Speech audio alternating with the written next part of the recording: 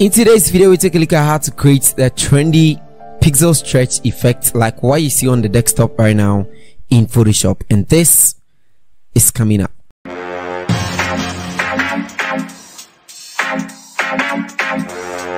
Hey everybody, it's Innocent here and welcome to the channel. If you're new here, please hit on the subscribe button. If you're old here, thank you so much for showing up.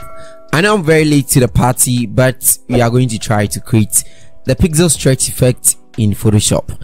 Now I got these resources or these images, all of them from Google, of some amazing yoga ladies doing some stretching, and we're going to try to use any of these ones to create the pixel stretch in Photoshop CC 2019.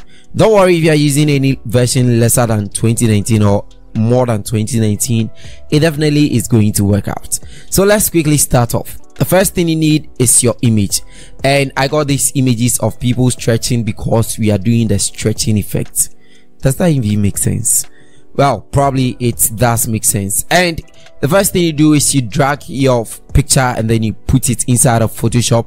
First things first, let's go ahead and unlock this, and what we want to do is we want to actually get rid of the background of this one. So you're going to employ the strategy, any one of them, but my image looks very small. All right, so what I'm going to do is I can go to image size here, and let me just increase the resolution to about 150 so that the image is going to be a little bit bigger. So you're going to get rid of the background with any of the background removing tools. You can go for the quick selection or the magic wand selection tool here, any one of them that will work best for you. So for the quick one, it is going to work something like this. It works like magic. All right, so you take your time and then you can actually get rid of all the background here like that, and then you're going to take your time, you hold shift to add a plus sign, and then you can do the same thing for this area. So once I'm done, I'm just going to hit on delete, and then it is going to get rid of the background. Now once I'm done with this, or once you take your time to remove the background, what you're going to do is you're going to hit on C, that is the crop tool, and you're going to open this one up a little bit because we want to get some more space that we can actually apply the effect. And then you can take your image and try to position the person inside. So if you take your time to do everything very nicely, what you're going to have is you're going to have something like this. So this is one that I took time to remove the background and everything, and I don't even think that there is a difference in here. So let's switch to this one. Let me actually use this one that I've removed the background. The next thing that we want to do is we want to replace the background with a gradient. So I'll go to the layer adjustment over here, go to gradients, and then I'm going to set a gradient. I've already set my gradient. So these are the colors that I'm using if you want to use the same thing. So this is the second one. I'll leave a link to download the images in the description so you can download and follow suit. So I'll click OK, and then what I'm going to do is I'm going to set my style to radial, and I make sure that the part that is quite whitish comes in the middle, and then I'll click OK.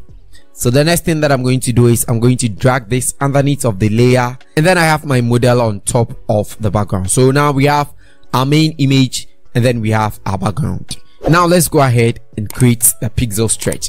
To create this, it is very simple. You're just going to take a part of the body and then you are going to use it to create the stretch. All right, so the first place that we want to get rid of, because this person is not in just one direction, we are going to need to do a couple of tricks over here. So the first thing that we want to do is we want to go for the rectangular marker tool here, and then we're going to make a selection from the very top part to the very leg over here. So make it very small like that, and then we are going to make sure that the layer, that is the image layer, is selected, and you hit on Ctrl J. So you have your image and you have a very small portion of the image. Now let's select our image back and let's go ahead to this portion, because you realize that we did up to this part, so we need from this area to the top part. So if I calculate well, I would have to select or make a selection from here, or I would just have to start from the top here, and then I'm going to make a very small selection. So if that is not going to help me out, what I'm going to do is I'm going to use my polygonal lasso tool, because the rectangular marker tool is not allowing me to select just the leg up to this point. So I'm going to select the polygonal lasso tool and make a very small selection here like that, and then I'm going to make sure that it is very small as well, and I'll make a selection and I'll hit on Ctrl J to duplicate that as well. So I'm going to now turn off my main layer, and then you realize that we have two different layers, this one and then the other one. So I'm going to drag this one over here, and I'm going to try to make sure that it is in alignment.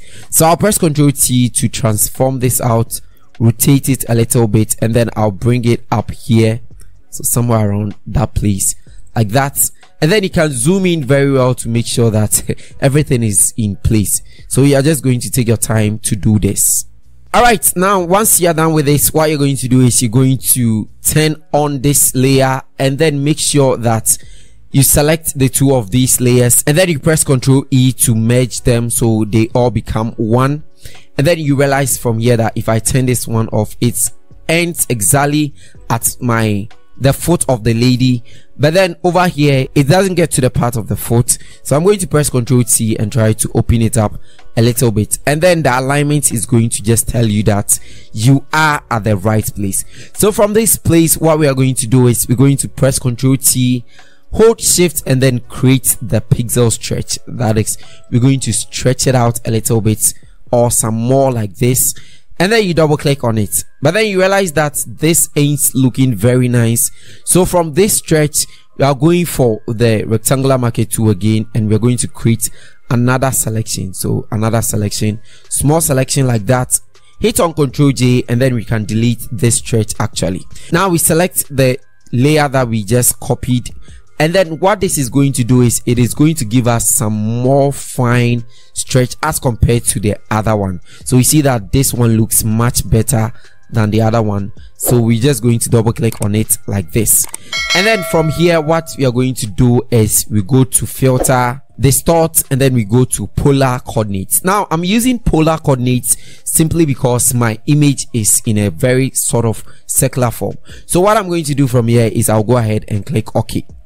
You don't make any changes to whatever you see over there, and then you see this circular polar coordinate. And then since this is very big for us, what we can do is we can press Ctrl T and then try to close this up a little bit and make it some more circular, you know, something like this one.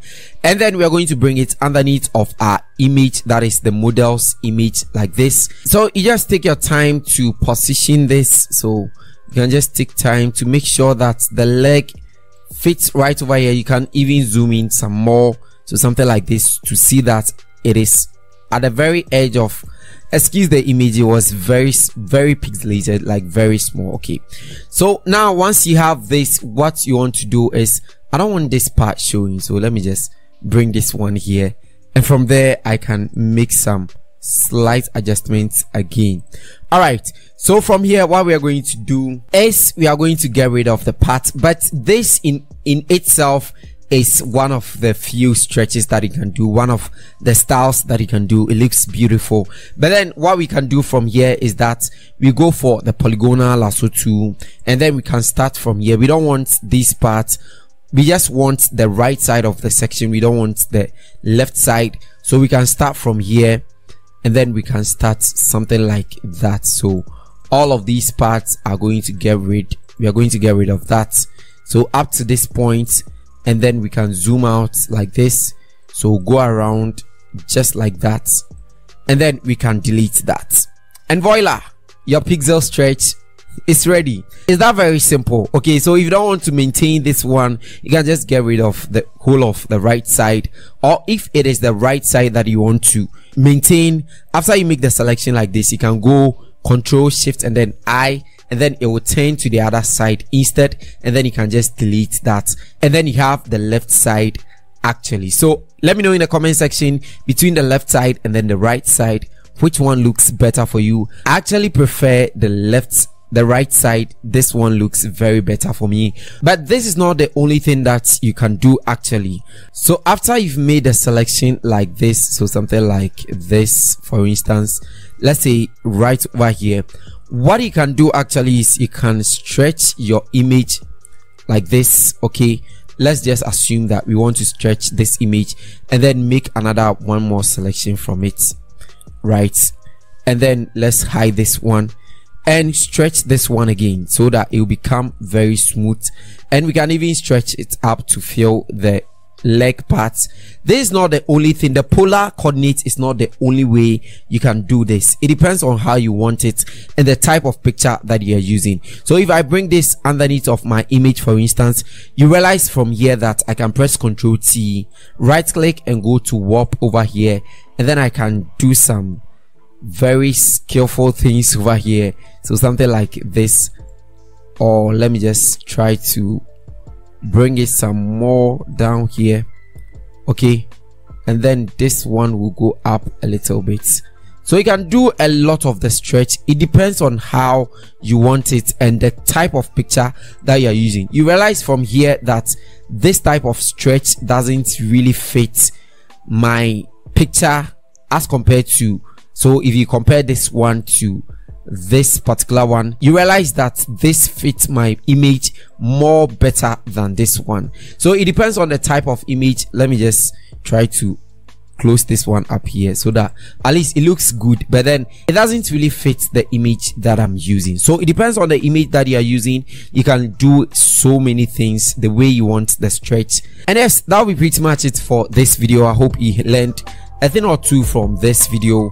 Let me know in the comment section what you are not getting.